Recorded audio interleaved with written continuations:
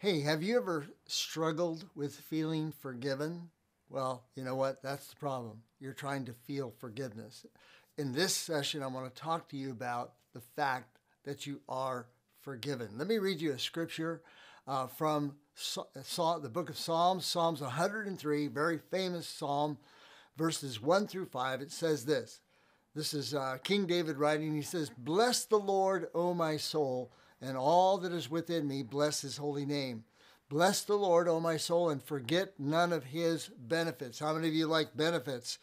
Who pardons, now listen, here comes the benefits, who pardons or forgives all your iniquities, who heals all your diseases, who redeems your life from the pit, who crowns you with loving kindness and compassion, who satisfies your years with good things so that your youth is renewed like the eagle. So today we're going to talk about the number one benefit that we receive. And by the way, this is like a prophetic psalm that speaks ahead to what Jesus would do on the cross. In other words, who paid for the benefits? The Bible tells us it is Jesus and his shed blood and his resurrection that paid for the benefits. So we're going to jump right in and talk about this very first benefit, which is God forgives all your iniquities. So let's pray and let's ask the Holy Spirit to speak to us. Before we do that, though, make sure you go to my YouTube channel, which is Fred Kropp, K-R-O-P-P. When you get there, become a subscriber, click the bell, and click like, and that way you won't miss out on any of these messages. All right, let's ask the Holy Spirit to speak to us. Lord, we thank you that you are the Spirit. God, you are God with us. Holy Spirit, you're the teacher. You're going to guide us into truth today. And we ask you to guide us into all truth right now. In Jesus' name, amen and amen. Can you say amen to that? That's right. So here it is. We have times where you're like, I just don't know if God can forgive me. I've done this sin over and over again, and I ask forgiveness. But is God really forgiving me? Well, the answer is yes, He is.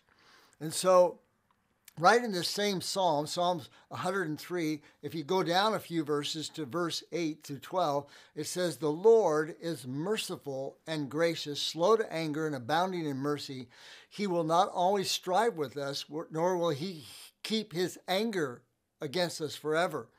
He has, and listen to this, he has not dealt with us according to our sins, nor punished us according to our iniquities. For as the heavens are high above the earth, so great is his mercy toward those who fear him." Listen to this phrase. "As far as the east is from the west, so far he has removed our transgressions from us." So here he starts the psalm saying, number one benefit, he forgives all our sins. Then he tells us that he doesn't deal with us according to our sins, but according to his mercy and his loving kindness. Then it says this, doesn't give us an excuse to sin. I'm just telling you, this is what he does with our sins when we fear the Lord. "For as far as the east is from the west, he removes our sins or transgressions from us." So if you go east, you never get west. If you go west, you never get east. In other words, God's saying he completely removes your sin from you. Here's another scripture, so we can just jump right to the New Testament. It tells us in 1 John chapter 1, verse 7, "If we walk in the light with God, we have fellowship with him." And then it says, "And the blood of Jesus Christ cleanses us." Now listen to this, "from all sin." Can you say that? All sin. So the blood of Jesus just doesn't cleanse part of our sins or some of our sins or only the minor sins. It says he cleanses us from all sins. Isaiah prophesies about this in Isaiah chapter 1, verse 18. He says, "Come now, let us reason together, says the Lord. Though your sins are as scarlet, they shall be as white as snow." So God turns your sins into righteousness. That's right. He forgives your sins because he is a God who forgives us.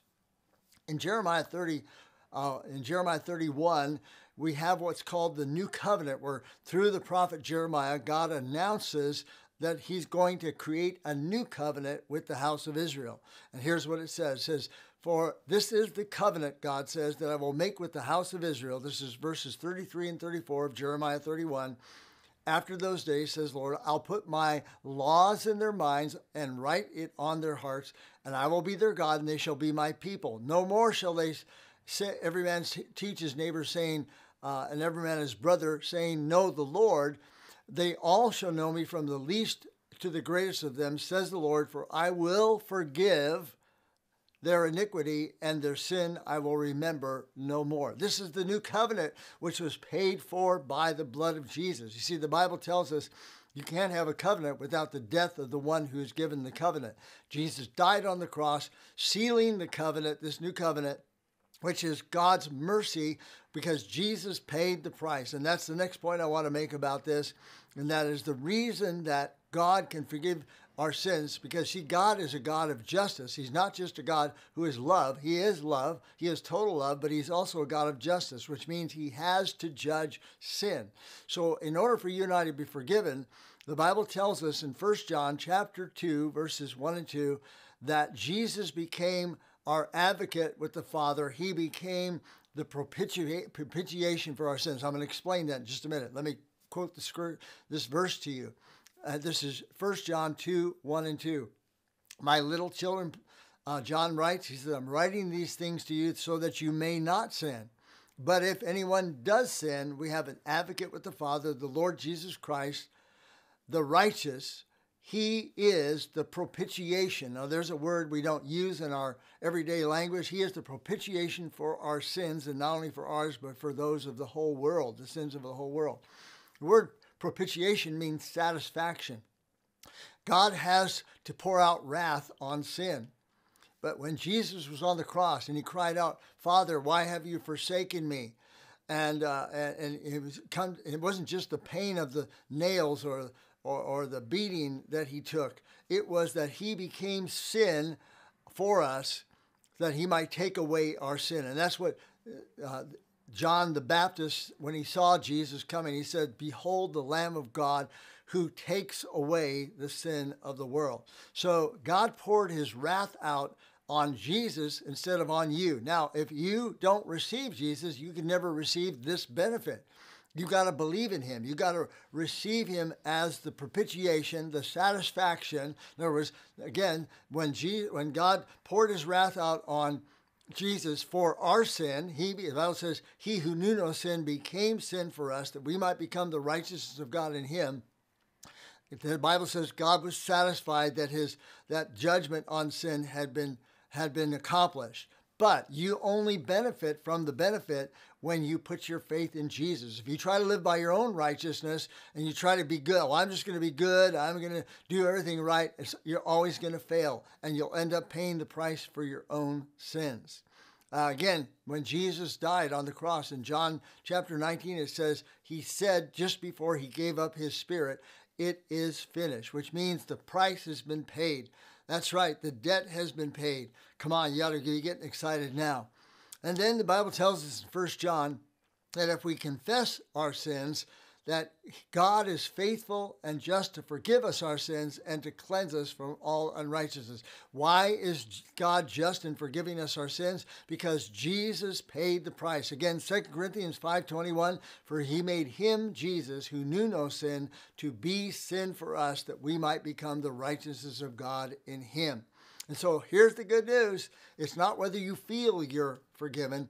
It's the fact that when you confess your sins, when you turn to Jesus, forsake trying to be righteous in yourself, because the Bible says your righteousness, no matter how good it is filthy rags before God. You can never be as righteous as God in your own ability, but you can become the righteousness of God in Christ Jesus by believing and receiving his salvation, his forgiveness, his mercy, his grace that was paid for through the cross, and he rose again from the dead, having triumphed over not only the devil, but sin on your behalf.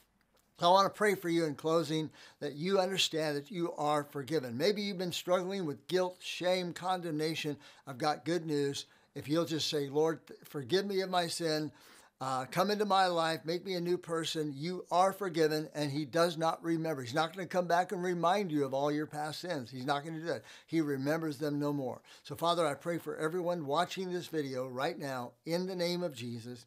Lord, I thank you that the blood of Jesus cleanses us from all unrighteousness. I thank you for your forgiveness, because your word tells us in Ephesians that we are to forgive other people because we have received forgiveness from you. Thank you that you're a forgiving, merciful God. I pray your mercy on each and every one of us, and we receive forgiveness, and we declare that we are now the righteousness of God in Christ. We thank you for that in Jesus' name. Amen and amen. I hope you're encouraged by this. Hey, I want you to know that the Father loves you, Jesus loves you, and I love you. Be blessed, my brothers and sisters.